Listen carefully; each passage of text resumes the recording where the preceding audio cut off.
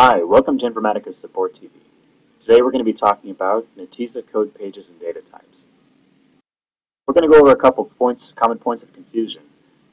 If you were to go into PowerCenter and create a Netezza source or target, you'll notice that there's two different Varchar data types. You've got Varchar and Nvarchar, so we'll go over the difference there.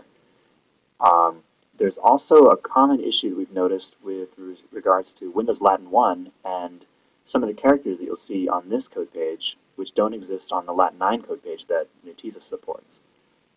And finally, we'll go over some tips that you may be able to do on your end to help try and figure out what's wrong with your data, and a couple simple things you can do to try and resolve the issue.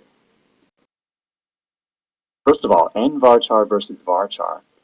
So the Netezza system supports single-byte data and double-byte characters with extended ASCII using the Latin 9 encoding.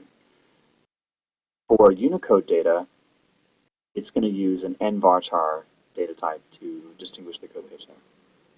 So we'll just show you some examples here of the data. In a varchar field, you'll have Latin 9 characters, such as all the characters that you would see in a European writing system, and then all the ASCII 7 characters like ABC 1, 2, 3.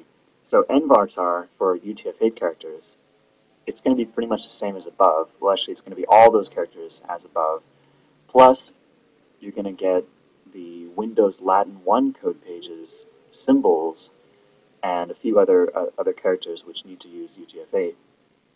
And then on the right, of course, the international writing systems, which we all know will require UTF-8 anyways.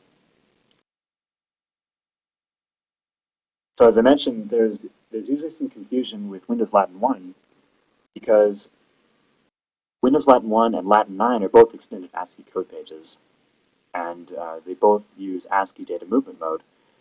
The difference here is if you want to take a look at these screenshots, on the left is Windows Latin 1, on the right is Latin 9, which is what Netezza uses for Varchar.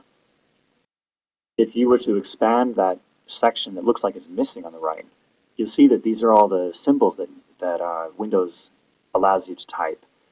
Some of these symbols are hyphens, the ...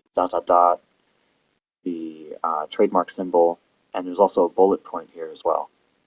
So if you were to use any of these characters and try and load them into a varchar field on Netezza, you would just see question marks, or it would fail to load them. So what you need to do is you need to make sure that you're storing this type of data into an Nvarchar field. If there's any doubts, if you think that this data is coming from Windows, you may just want to use an Nvarchar column on Netezza, re-import it into PowerCenter to make sure that that Nvarchar is accurate, that the metadata has been imported from your database, and then use the Unicode data movement mode with PowerCenter. So a couple of things we do here. Usually when you see the data, you see some junk data, and you have to work backwards from that. So the clue here to look at is the very first character. If you look at the very first character, so we know already that Netezza only uses two code pages, Latin 9 and UTF-8. So you take the first character, it looks like it's a valid Latin 9 character, so go to the Latin 9 code page on the internet. And you can look up the decimal value. Here you see it's 226. Now go to the UTF-8 code page, and I use Wikipedia for this. So go to the UTF-8 code page on Wikipedia, and scroll down until you see 226, and look and see what the character is.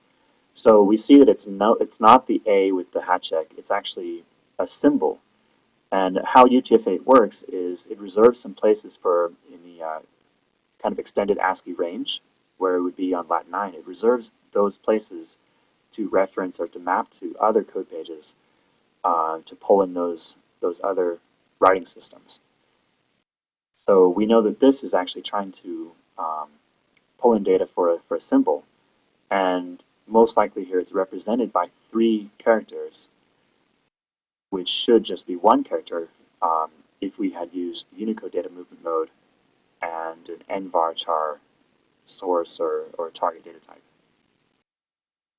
So similarly here we can see that down below if the initial characters are any of these capital A's with the symbols on top, this is usually a good indication that what you really have is something that would be a Latin character. However, it's been encoded in UTF-8. So you want to make sure that you're using an Nvarchar column in PowerCenter and using Unicode data movement mode. The best way to do this is just to re-import the source, re-import the target, fix the mapping, make sure that everything matches the Netezza database, and then try using Unicode data movement mode and see what happens. If there's any problems, definitely give us a call. Hopefully this will resolve any of the simple issues. I mentioned using Wikipedia. So what I do is I just Google Latin 9 Wiki or UTF-8 Wiki, or the last one here is Windows Latin 1, Windows 1252. Wikipedia is a great source for code page information, and you can match up, which code represents which character on another code page just by taking a look at that. Hopefully this helped out. We'd love to hear back from you. Please feel free to email us at supportvideos@informatica.com, or you can reach out to us on Twitter @InfoSupport. Thanks again.